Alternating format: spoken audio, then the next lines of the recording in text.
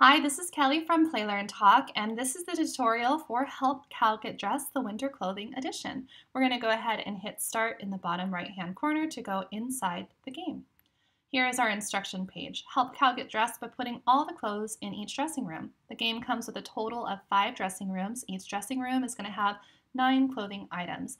Now, I've designed this game with therapists in mind who are leading their virtual sessions. It could be for speech therapy, it could be for occupational therapy, and it's primarily intended to be used with preschool, kinder, maybe first and second, but really any kids who are working on identifying and labeling and describing clothing vocabulary specific to winter. Let's go ahead and learn the vocabulary.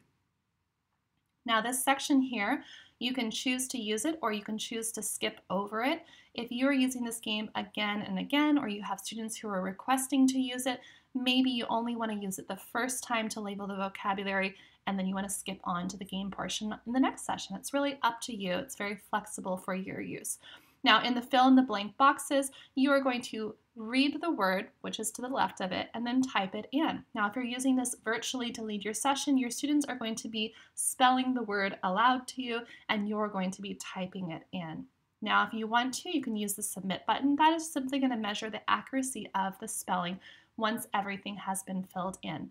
Now either way, I'm ready to play is the button you're going to hit as your next navigation button.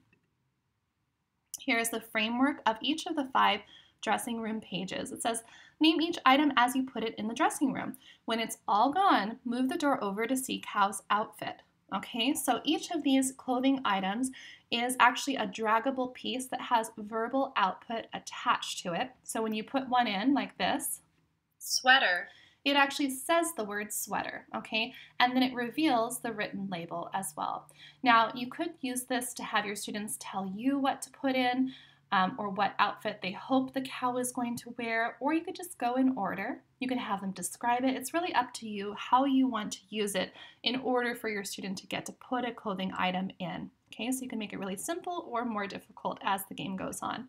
So let's go ahead and put all the items mask, scarf, snowsuit, mittens, pants, hat, jacket. So once all items are in, at this point, I'm going to ask my students, what do you think Cal has decided to wear? It's really fun when you have it in a small group and they're all kind of voting on what they think the cow is going to choose. All right, it makes it really fun when the cow actually is wearing your outfit or some of the items that you selected.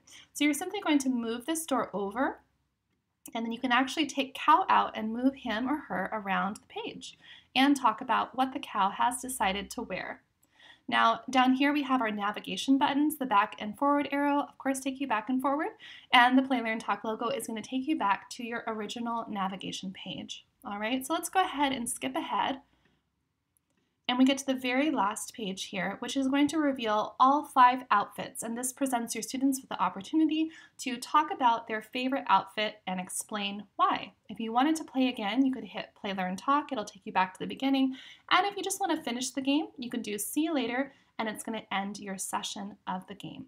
I hope you enjoyed this game. If you have any questions, you can reach out to me at Play, Learn, Talk and find me on Boom Learning at the Play, Learn, Talk store.